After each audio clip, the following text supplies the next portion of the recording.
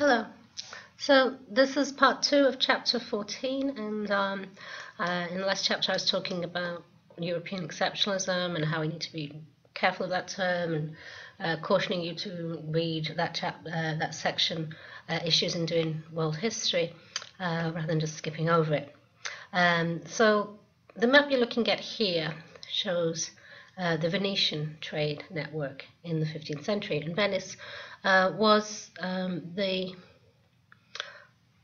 one of the largest, one of the most important maritime forces.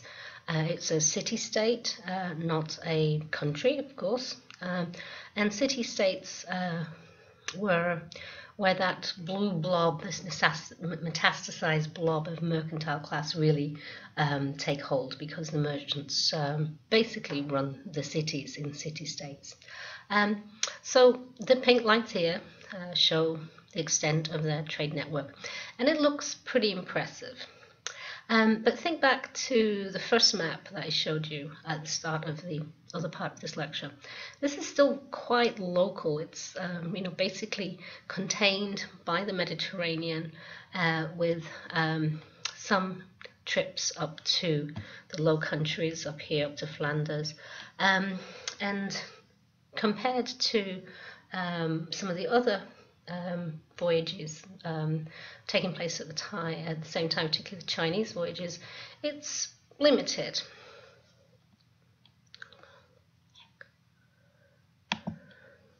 Sorry. Okay. So one of the things that the Europeans innovated at this time, we've talked about Europeans as innovators, is that they took sails from the kind of ships they used in the Mediterranean, across the Mediterranean, with big sails which allowed them to go faster, and they combined them with smaller sails that allowed them to change course and direction very quickly, so that they could get up navigable rivers, for example. And then onto these galleys they stick a whole bunch of cannon, which makes them quite an effective trading machine. They did use them for warfare as well, but very often to enforce safety, force people to trade with them. Okay. But of course, it wasn't just the Europeans that are explorers. It would be completely wrong to have that impression of the world. The Europeans didn't really pioneer trade. The Indian Ocean world was trading far longer before the Europeans got into the game. And these are some maps that you can look at in your chapter. You'll see more detail. So when we think about the maritime world, we think about three particular groups of people who are sailing: navies, pirates, and merchants. And they do overlap in some ways. And we also talk about them in terms of dichotomies. So there's a state-private dichotomy. Dichotomy just means one of two things, two opposites. So you can be state-run or privately run. And the first example here, just shot off my screen, excuse me, is of navies. Okay, so navies are usually state-owned affairs. We have the war-peace dichotomy, and the more warlike are the navies and the pirates, as opposed to usually more peaceful merchants. But as you'll read in the chapter, sometimes this gets a little blurry, particularly in Europe, because the states are sponsoring merchants, but these merchant fleets are also quite heavily armed. And then there's unofficial and official. So navies and merchants can both be official. They can be state-sponsored, but pirates are usually unofficial. They go their own way. Okay, so what you're looking at here is a map, and compare it to the first map of the Venetians that I showed. This is the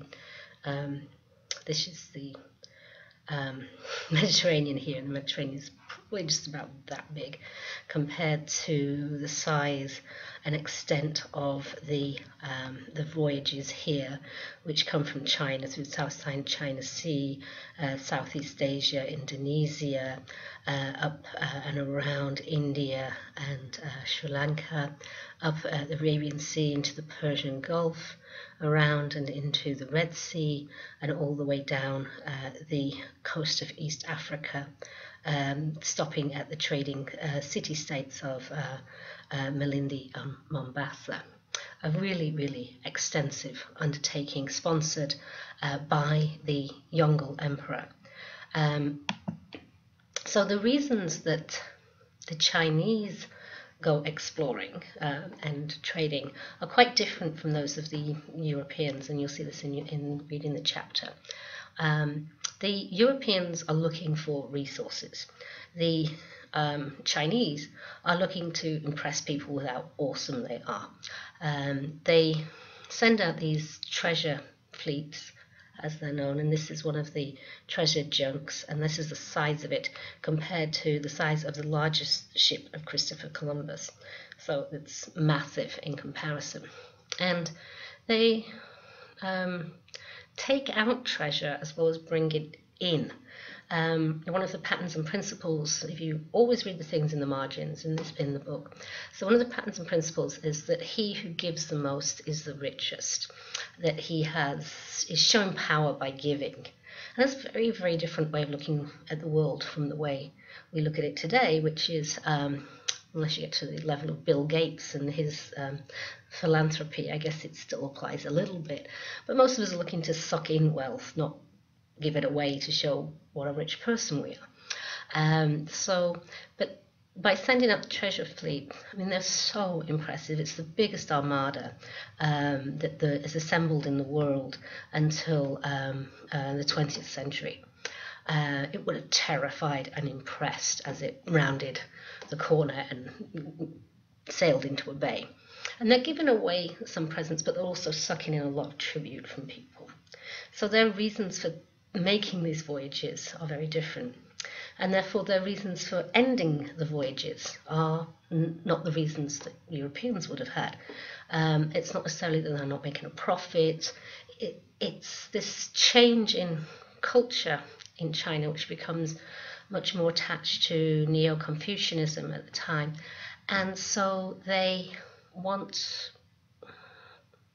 to return to more traditional ways, and part of this is turn its back on other peoples. They don't actually need anything from anywhere else. I mean, these are the guys at the top of the game in terms of luxury goods. People want things from China. China doesn't necessarily need or want anything from anywhere else. So they stop Chinese merchants from being able to leave the country. When foreign merchants do come to China, they have to stay within special enclaves. They're only allowed in certain cities. So it's really a closing down of China to outside influence, because outside influence is thought to be unacceptable. It's going to weaken China. So these are the reasons they stopped their voyaging, not in any way that they were technically less advanced or that Europeans had any seafaring power over the Chinese in any way. And this is an Ottoman warboat. This is not, you're not going to get a lot of goods on this if you think about the size of the Chinese treasure fleet and how much stuff you could put in a hold that size. This is kind of full, and this is because it's a warboat, and this is how the Ottomans thought about navies. They were for war, they weren't necessarily for trade. They did have small trading boats as well, but their maritime interest was mainly military. So you're looking at here a map of Vasco da Gama's voyages to India. Truly a phenomenal undertaking, and rounding the Cape of Good Hope was extraordinarily difficult. And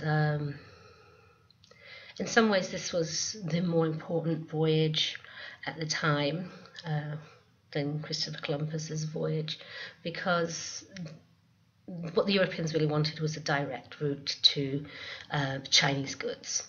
And Africa was in the way. They had to get around Africa. The other way, Christopher Columbus's way, was very risky and a little bit of an odd idea. But of course, that was the one that paid off in the end, and the one we're all more familiar with. A giraffe.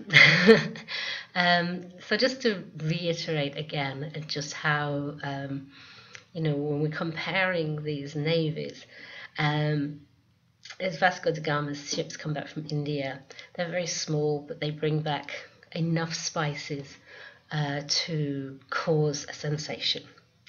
In order to get spices before, they have to travel through many, many, many hands and through Muslim intercessors into Venice, and then spread up the land networks from there, and really expensive. When Vasco da Gama sails directly back with a ship full of spices, the price difference was really worth the danger and the effort of sending a boat. So that's what the Europeans are bringing back. The Chinese bring back a giraffe. Okay, that's really quite a strange thing to bring back from East Africa. I'm going to East Africa, I bring back a giraffe. Obviously, this isn't for sale. This is for the Yongle Emperor. This is for his menagerie, his zoo. And it's to show just what an awesome bloke he is, that he has this power and this wealth, that he can bring back such an exotic animal. Okay, so just to underscore this difference in the reason for trade once more. And finally, the trade networks and how networks and hierarchies intersect. Yes, I got it right the first time. So this is China, and you can see the size of the hierarchy here, compared only really to the Ottomans, slightly less by the Indians. So these are the power brokers of this world. Okay, over in South America, you have the Aztecs and the Incas as well. Europe is a bit messy, as is Southeast Asia too. You want to make that point too. And these two places are kind of similar in some ways because they have a network of small competitive kingdoms. So the hierarchies are smaller. Okay. And so this doesn't really look like this would be the place to really come to dominate the maritime world. And remember, these kingdoms are not working in cahoots.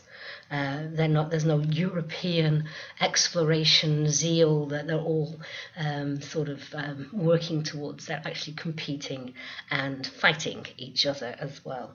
And so you can, maybe you've ever watched Pirates of the Caribbean, you know how much fighting is going on in that particular corner of the maritime network. Okay, so that's a very brief overview of the chapter. After you've read the chapter, what you'll do is also read the source book. And the sources for today deal with both the idea of what's happening in Europe and also this maritime world too. So the first two sources deal with this class conflict in Europe.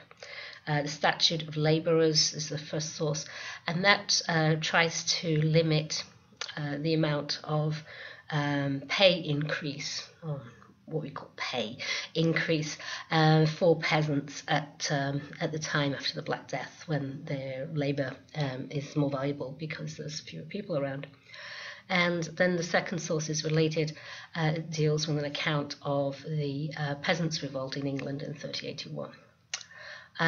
Then we move on to our maritime section, and we have an account, an inscription, which relates to Chung He's Zenkei's voyages and Muan Huan's overall survey of the Indian Ocean, which also shows just how technically advanced sailing was. And one of the things we don't often think about is writing things down, making maps, writing accounts of how you get to places and what the currents are like and how you park your boat and things like this. It's all very important. There's this wealth of knowledge that's building, as well as important innovations like the compass and the astrolabe. Then we have accounts of the first voyage of Vasco da Gama, where he sails up the African coast into India, and a letter from Christopher Columbus back to Ferdinand and Isabella about his discoveries. And then lastly, we round out our sources with thinking about the European Renaissance, and a source from Vasari, who wrote this book, Lives of the Artists, about how this innovation and tradition, remember this is the title of the chapter, is a little different in Europe, because although Europe would say, oh, we're having a renaissance, we're looking, well, they didn't actually say that at the time, they said that afterwards, but they were looking back at a rebirth of the classical world. But what they're actually doing is developing something very, very new and very, very innovative. Okay, that's it. Thank you.